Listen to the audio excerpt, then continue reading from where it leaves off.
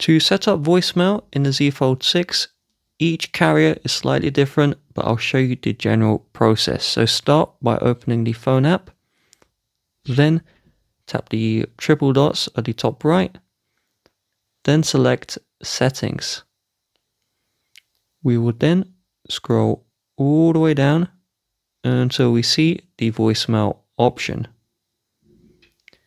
Now this voicemail number here is the number that you need to call for voicemail. Sometimes this isn't set up correctly, so if you need to find out your number, each carrier is different. So you go into your browser, you search up your carrier name, then voicemail, then number, and it will show you the number you need to call for voicemail. So once we have that, we can call that number in here, option 1. Option 2, let's check if we have visual voicemail. So if you're in the United States, there's this thing called visual voicemail. Typically, you need to open the Play Store and search for your carrier name, then visual voicemail, and it will show your visual voicemail app. In the UK, where I'm from, no carrier has this feature. Some carriers pre-install a visual voicemail app. So if we swipe up to the app drawer, then we search for visual voicemail.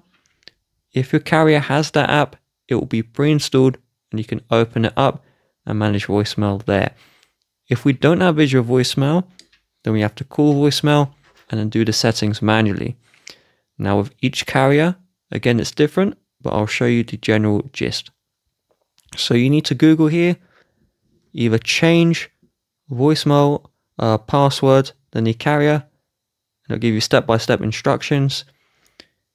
If you want to change the greeting you hear, so they call you, they get put to voicemail and it has a little message from you, then you search change greeting voicemail free, or the carrier name there, and it will give you step-by-step instructions.